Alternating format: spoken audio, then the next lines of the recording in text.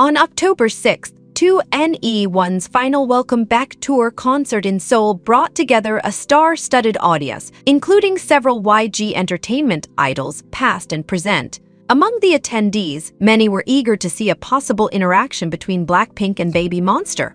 Their hopes were met when BLACKPINK's Jennie made her presence felt during the concert, capturing attention with her interactions with BABYMONSTER, who had performed as both opening artists and guests. In a moment that thrilled fans, Jennie was spotted recording BABYMONSTER's performance and seemingly telling someone that they were her juniors or even referring to herself as their mom. Jennie also showed support by dancing and singing along during BABYMONSTER's performance of Sheesh.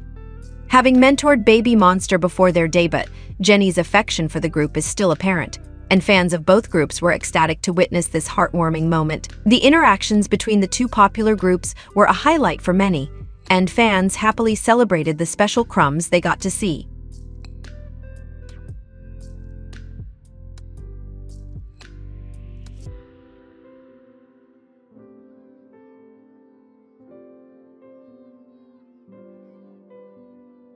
Don't miss out on the latest scoop.